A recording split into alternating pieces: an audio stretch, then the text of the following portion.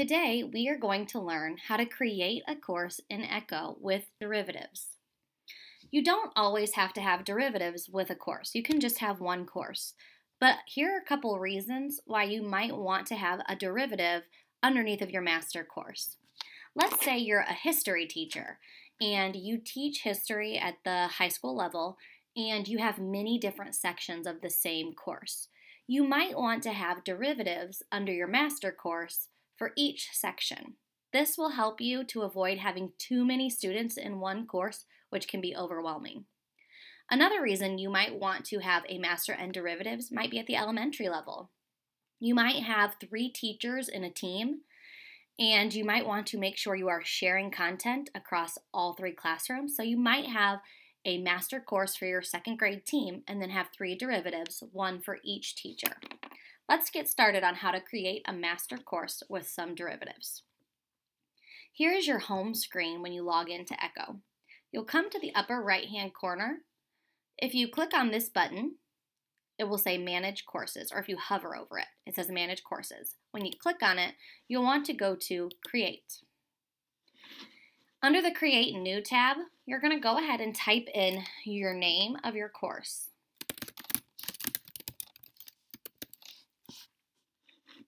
You go ahead and select, you want to be the teacher owner, and then you will select when your course will start and when you want it to end. So if you can see, my course right now is exactly 1 year long. Once I have that done, I'm going to go ahead and click Create. Here is my new master course.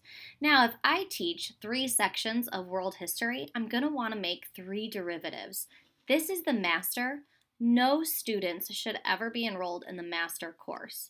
The master course is simply a place for you to put information that will then filter down to each of your derivatives. Let's create derivatives for our world history class. Come right back up here to your Manage Course icon. Click Create. You're going to want to be in your Copy from your Domain tab. The original course we called World History. You'll want to select that. You want to make sure that everything you put in your master course trickles down into your derivative. So you want to make sure you have Update Derivative Child Copy highlighted. If you choose the No Updates, anything you put into your master course will not go down to your derivatives. If you're teaching the same section of a course, more than likely everything you put into your master, you will want to go down into your derivatives. So we're going to make sure we have Updates selected. We're going to not just title this derivative World History. We're going to call it World History Period 1. Again, you want to make yourself a teacher owner and make sure you have your start date and your end date. Hit Create. Now you will see your derivative underneath of your master. We can go ahead and do that 2 more times to make 2 more derivatives. Same process, copy from your domain. We're going to want to make sure we copy it from the master, which is the course that is just labeled World History. Updates, we want to receive updates, and we're going to call this one Period 2. You want to be a teacher owner so you can grade your students. If you're just an owner, I'm not sure that you will have access to be able to grade your students. You want to make sure you're a teacher owner. Check your date, create, and now you have 2 derivatives. Let's go ahead and add our last derivative. Oh, we want to make sure we are in our Copy from your domain.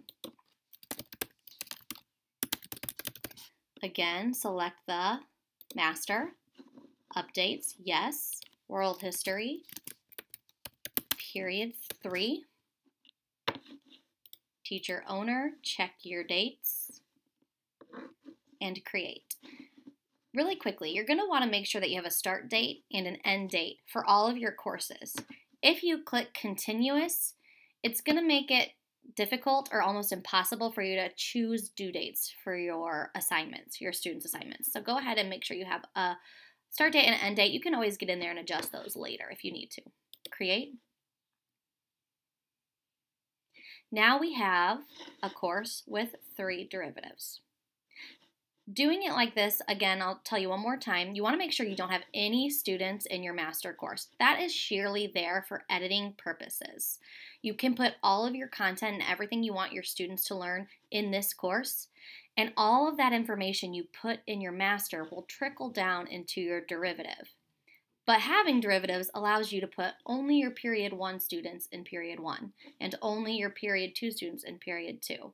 If you just have one course, it can become extremely overwhelming to have all of these students, say 75 of them or more, in one course.